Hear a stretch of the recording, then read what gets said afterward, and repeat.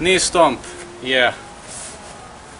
This is a Kung Fu strike, and many of you are probably like, why do I need this shit in my life? Yes, you need it. John Jones very often does it. You remember his fight, especially against Rashad Evans. He did this so many times. Or from this guard too. See? Yeah, he can push it. How should we do this? Hands are up all the time, because this strike super vulnerable to right straight punch. How will it go? You must raise your leg like this. Know this. Know this. Like this. When you raise it, push, get it back. Push, get it back.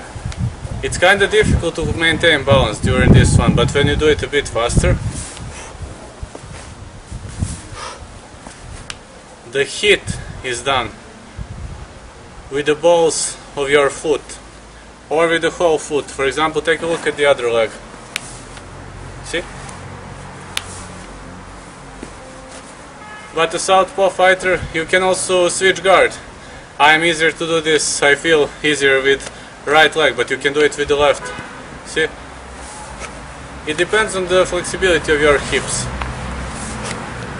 For example, go like this, or here, but return immediately to the guard. Or just switch stance. See?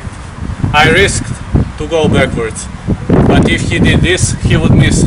Take a good look. I'm risking. See?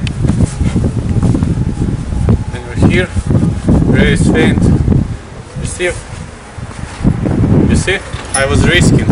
I'm going backwards to evade overhand right or a right hook or even a right straight punch. Hope you like this one.